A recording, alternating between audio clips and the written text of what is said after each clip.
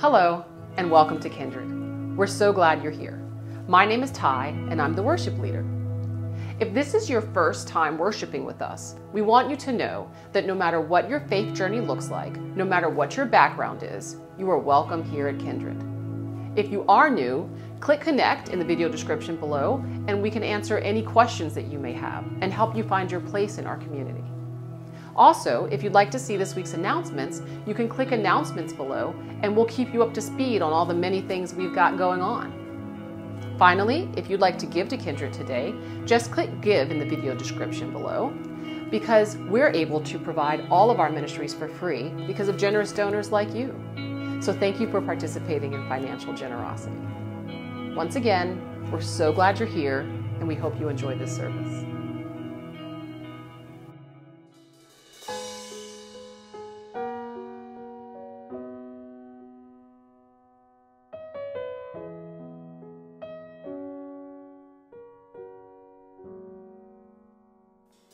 Lord, I offer up this rebel heart, so stubborn and so restless from the start. I don't want to fight you anymore, so take this rebel heart and make it yours. Father, I no longer want to run. You've broken my resistance with your love and drowned it underneath the crimson spill. So bend this rebel heart into your will. I give it over to you. I give it over to you. Your love is like an arrow, straight and true. And now this rebel heart belongs to you. Help me lay the renegade to rest. Turn the stone inside me back to flesh and hold me till my best defenses fall, and watch this rebel heart surrender all. And I give it over to you. I give it over to you. Your love is like an arrow, straight and true. And now this rebel heart belongs to you. Take my life and let it be yours. Take my life and let it be yours. Lord, take my life and let it be yours. Take my life and let it be. Let it be yours. I give it all over to you. I give it all over to you. Your love is like an arrow, straight and true. And now this rebel heart belongs to you. And now this rebel heart belongs to you. And now this rebel heart belongs to you.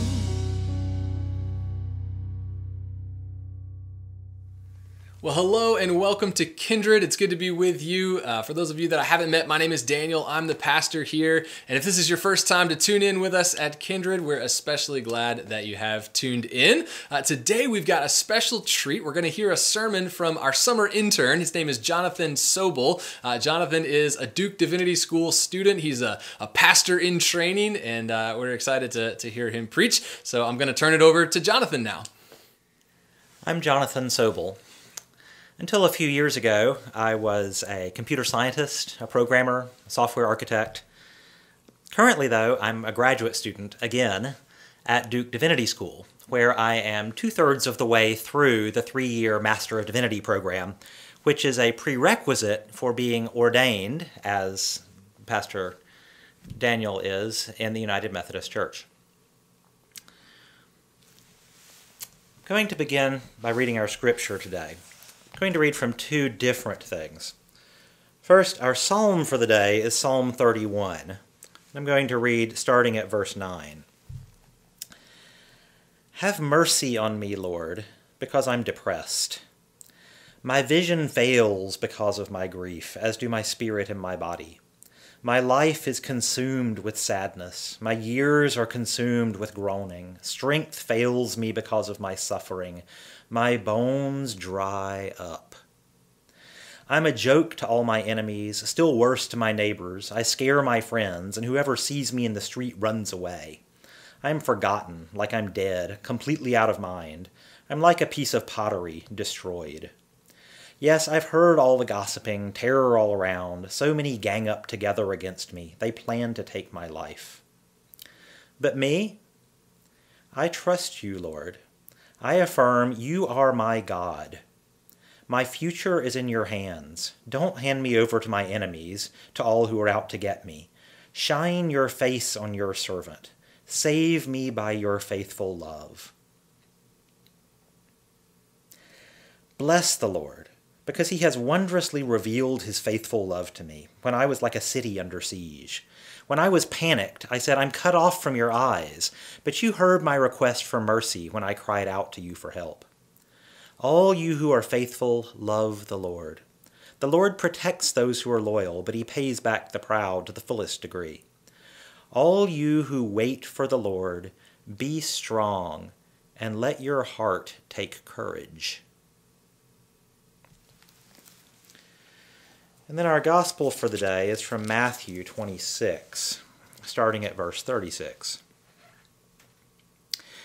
Then Jesus went with his disciples to a place called Gethsemane. He said to the disciples, "Stay here while I go and pray over there." When he took Peter and Zebedee's 2 sons, he began to feel sad and anxious. Then he said to them, "I'm very sad. It's as if I'm dying. Stay here and keep alert with me." Then he went a short distance farther and fell on his face and prayed, "My Father, if it's possible, take this cup of suffering away from me. However, not what I want, but what you want." He came back to the disciples and found them sleeping. He said to Peter, "Couldn't you stay alert 1 hour with me? Stay alert and pray so that you won't give in to temptation. The spirit is eager, but the flesh is weak." A second time he went away and prayed, "My Father, if it's not possible that this cup be taken away unless I drink it, then let it be what you want." Again he came and found them sleeping. Their eyes were heavy with sleep. But he left them and again went and prayed the same words for the 3rd time. Then he came to his disciples and said to them, "Will you sleep and rest all night? Look, the time has come for the human one to be betrayed into the hands of sinners. Get up, let's go. Look, here comes my betrayer." And then it continues with Jesus' arrest and crucifixion. This is the word of God for the people of God. Thanks be to God. O God, let my words be heard, but let the words really be heard from you and not from me. Amen.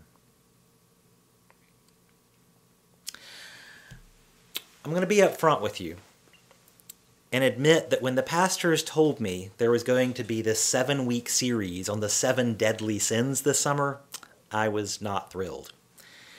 And then when I found out that I was going to be preaching on sloth, I was really not thrilled. For one thing, among the great diversity of sins in the world, sloth doesn't seem that bad. I mean, okay, so you slept in this morning. What's more, not being slothful seems not so much about accomplishing anything in particular for God. It just seems like it's about being a good and virtuous person. And I understand we're supposed to be good and virtuous people, but to what end? I mean, sorry, I'm the kid who, when someone said something, said why, and just because wasn't a good enough answer. So, honestly, I'd rather talk about sloths than sloth. Did you know sloths are really misunderstood animals? The little furry guys that hang around in trees and move very slowly in South America. Sloths, I mean, did you know that they can swim really well? Most of the reason that we think of them as being just sleeping all the time and never doing anything is that they're actually nocturnal. And then at night, they move around, they patrol their territory, they eat some more leaves. In fact, many sloths only sleep 9 or 10 hours a day, which isn't much more than we sleep. And yet, lions, who sleep, say, maybe 20 hours a day, get called the king of the jungle, and sloths get called by the name of one of the 7 deadly sins. Sloths are just really misunderstood. But maybe the sin of sloth is just as misunderstood as the animal sloth. There are so many things that go wrong when we try to think about the sin of sloth. I think of it as trying to make our way down a path of understanding, and there keep being these side paths that curve off away from it, and we mistake the side paths for the main path. Today, we're going to peer around some of these corners to the side paths and see what sloth isn't, on our way to trying to understand sloth as a sin and learning to repent of it. The first big misunderstanding we have to clear up right away is this. I joked about sleeping in, but resting is not the sin of sloth. Resting is not sinful, period. We Americans are especially prone to thinking that it's somehow godly to go, go, go, go and never stop. We think if we take a break, we're being lazy and, well, slothful. It's baked into our culture that the difference between successful and unsuccessful is working a little harder. And what's worse, we start to think that being monetarily successful means being more valuable, and being less monetarily successful means being a less valuable human being. But then we've wandered into a completely different sin, because devaluing people is sinful. The fact that one person worked a little less hard or was even a little less lucky and ended up with a little less stuff doesn't make them a less valuable human being. Everyone is valuable in the eyes of God. That includes people who take a break and rest. In fact, resting is biblical and holy. Right alongside the Bible's statements about not committing murder and not stealing and not cheating are things about the requirement for not going and going and going without stopping. There is Sabbath rest, and the requirement is really unambiguous and straightforward. It even says that when God created the universe, part of that was God rested. Now, I don't really honestly understand what that means. God didn't go on a vacation and become unreachable for a while. But the Bible says that God rests. So resting cannot be the sin of sloth. Resting is good and holy. Well, suppose we steer clear of kind of pop understandings of sloth and move a little farther down the path and take a more academic perspective. If we see the sloth on our list of 7 deadly sins, we might have used a more formal academic word for sloth. It's acedia, which in turn comes from the Greek word akedia. What does akedia mean? Well, one translation of it is depression. And here's where we should recognize we might be headed on a different wrong path. Sadness is not sin. Let me say that again, that is important. Sadness is not sin.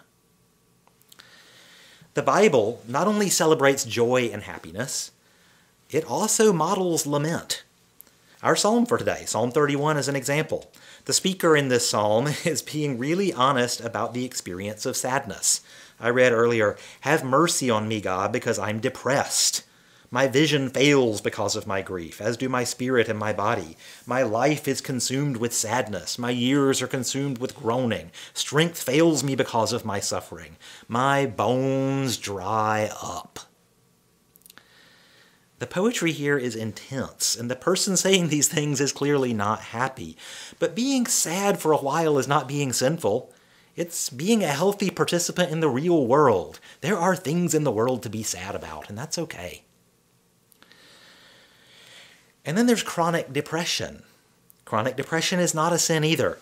Chronic depression is an illness. And while the church may have a role to play, alongside psychologists and medical doctors, in treating chronic depression, we do not point a finger at someone who's depressed and say, "You sinner." The Gospel of John says that Jesus came not to condemn the world, but to heal it. If you feel depressed occasionally, that's normal. If you feel like you can't stop being depressed, tell someone, talk to your doctor, get help. Which is also normal. God wants us to be healthy. So if sloth is a sin, then whatever it is, it's not the same thing as depression. But remember that I said depression is just one of the translations of Akedia. I want to come back and look at that word again and return to the realm of doctors and medicine, but I want to put all that on a kind of imaginary shelf right here for a minute. So we're going to set the technical words and medicine and things right about here. Just remember it's sitting there. We're going to come back to it. And let's take a little intermission and ask ourselves, is this problem of heading down the wrong path, is it especially hard with sloth? Is sloth just hard to talk about compared to the other sins? I think so. I mean, look at the others. There's pride, envy, wrath, greed, gluttony, lust. For every one of them, we can say something like, don't be prideful, don't be envious, don't be wrathful, don't lust. What about sloth? The problem is that you already don't something. So what do we say? Don't. Stop don'ting. It doesn't make any sense. It's really hard to issue a prohibition against not doing something. And really, not doing things doesn't seem so bad, does it? I told my teenage daughter that I was going to be talking about sloth of the 7 deadly sins. And she said, and I quote, "Ooh, sloth is the best sin, because if nobody ever does anything, they can't do anything wrong." You can understand why she might say that. You look around at the world, and you see a lot of people doing a lot of wrong. If a lot more people did a lot less, they might do a lot less harm to each other. They might do less harm to themselves. They might do less harm to the earth. Maybe we have it backwards. Maybe not doing is a virtue instead of a vice. But really, we've wandered off the path again. In Methodism, we have something called the general rules. And we like to keep it simple, so they're just 3 parts. Part 1, first, do no harm. Oh, you might have thought that was the beginning of the Hippocratic Oath. People make that mistake. Actually, that is part of the Methodist rule. And it begins with doing no harm. When John Wesley first wrote down the general rules for Methodist societies way back in the 1700s, he gave examples of harmful practices. Things not to do, like disrespecting God, or speaking evil of someone, or borrowing without the intention of ever repaying someone. And Wesley also, remember this is the 1700s, a century before the U.S. Civil War, included in things we should not do, owning and buying and selling slaves, because slavery is harm. But the Methodist rules don't end there. The first part is do no harm, but there are parts 2 and part 3, and they reorient us back on the path again. Part 1, do no harm. Part 2, do good. Do good to people's bodies, do good to people's souls. That means feeding people who are hungry. That means healing the illnesses of people who are sick. That means visiting people who are in prison. It also means fixing the systems that keep people hungry and sick and incarcerated. It means doing good and caring for one another, physically, spiritually, really caring about each other's well-being. Part 3 of the general rules is attend to the ordinances of God by worshiping together, reading and studying the Bible, praying and sharing in Holy Communion or the Lord's Supper. The important thing is that Part 1 is only Part 1. Doing harm, or not doing harm rather, is just the beginning. The sin of sloth is stopping at Part 1. Doing no harm is important. I don't mean to make light of it. But we can't stop there. We have to do good. And I think of Part 3 as doing the things that empower and nourish us to keep doing good. Okay, end of intermission. Let's take back down our fancy words and talking about doctors again for a minute. And I'm going to bring that back up. I think we're ready to sort of move on towards the end of the path here now. The ancient form of the Hippocratic Oath actually does include some language about not doing harm. Buried down in the middle, there's, "I will do no harm or injustice to my patients." I wish we'd put more emphasis on the injustice part. In another clause, it says, "I will abstain from all intentional wrongdoing and harm." But in the modernized Hippocratic Oath, used by many medical schools now, there's another phrase that takes us farther down the path of understanding sloth. The oath taken by many doctors since the 1960s includes this phrase: "I will apply, for the benefit of the sick, all measures that are required, avoiding the twin traps of overtreatment and therapeutic nihilism." What's therapeutic nihilism? That's saying they're just going to get sick again. And everyone dies in the end. Why try to heal this person? What's the point? Why bother? I said before that one of the translations of akadeia is depression. But a more literal one is not caring because you've given up. In a word, despair. You see, the patient may lose hope, but the doctor is not allowed to give up on behalf of the patient. And as Christians, we are called to be healers. For us, choosing despair is not an option. And the sin of sloth at its heart is choosing despair. That's why it's a sin.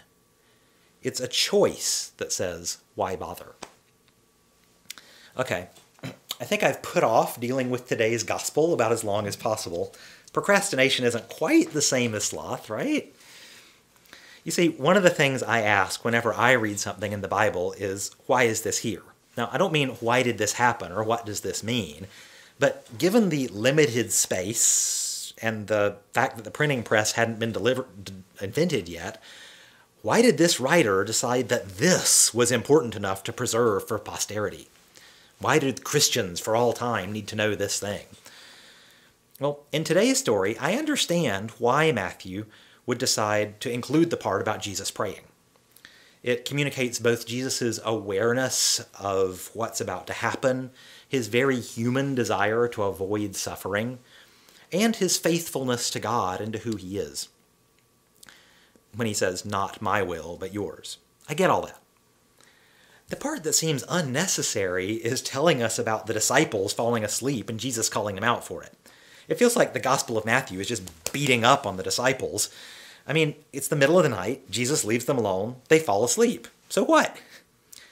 Here's a really literal translation of Matthew 26:40. "And he comes to the disciples, and he finds them sleeping. And he says to Peter, 'So, weren't you strong enough to stay awake or be alert for me for 1 hour?' Really, Jesus? You're going to call Peter a weakling because he fell asleep at night? This sounds a lot like our very first wrong path. Don't ever stop. Just keep going. Don't sleep." I could say that Matthew is the one that's being mean to the disciples and telling the story, except that it's in Matthew and Mark and Luke. They all thought it was important enough to keep. Important enough for all Christians everywhere to know. Why? There are a couple of clues in the text. First, the word the Gospels use for sleeping here can also mean indifferent. Now, I'm not suggesting the translators got it wrong. The disciples probably were asleep, literally. But in the minds of those first writers and readers of this text, Jesus found them kind of sleeping/not caring. How could they not care? Didn't they understand the gravity, the seriousness of this moment? I think they did, And in Luke's version of the story, he adds an explanation. Luke says, Jesus found them asleep, overcome by grief. They weren't just lazy. They weren't just clueless. They had a sense of what was about to happen. And here's the important part. They didn't think anything they could possibly do would make a difference. When faced with all of this, Jesus responded by praying. The disciples gave up and slept. Jesus was depressed, and he told his friends. He modeled sadness for the disciples. He invited them to support him. And like in our psalm, he offered up his sadness to God. Remember, it said, "Have mercy on me, God, because I'm depressed. My bones dry up."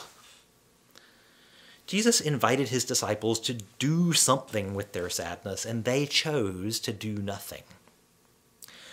But the heart of this text is in the next verse, and I realized I've been reading this verse wrong my whole life. I was just sure that it said, "You didn't stay awake and pray. You've given in to the temptation to sleep." You see how I've internalized this resting is sin fallacy. That's not what Jesus says. If I went back and looked at it carefully, in verse 41, Jesus says, "Stay awake, stay alert, and pray so that you won't give in to, not that they have given in to temptation. Stay awake, stay alert, and pray so that you won't give in to temptation." I've been asking to what end? And Jesus stops me and looks me in the eye and says, that's what I've been telling you. Sloth is unplugging from God and giving up and letting the evil win.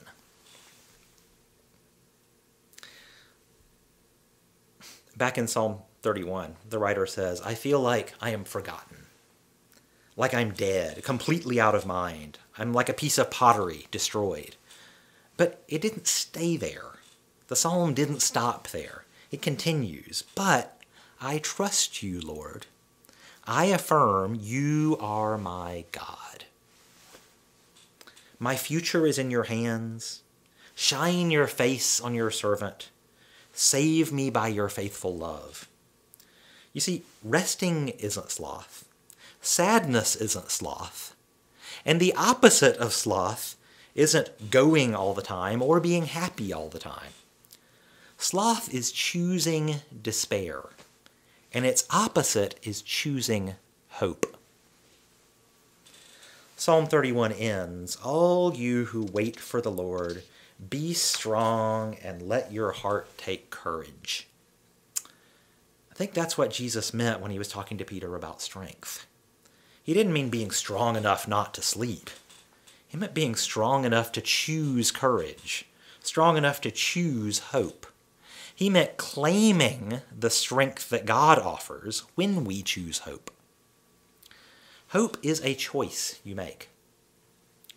Hope is choosing God's justice and righteousness. Hope is claiming our inheritance as children of God. So, repent of your sloth, stay alert, and pray so that you won't give in to the temptation to give up.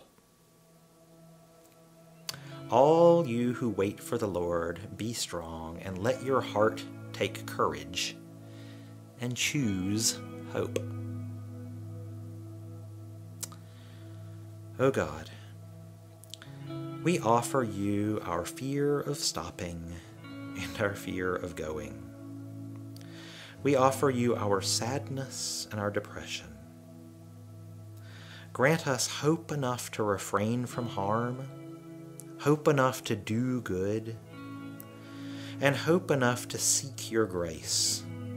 Please, oh please, grant us the strength and courage to choose hope, so that in the end we choose not our will, but yours.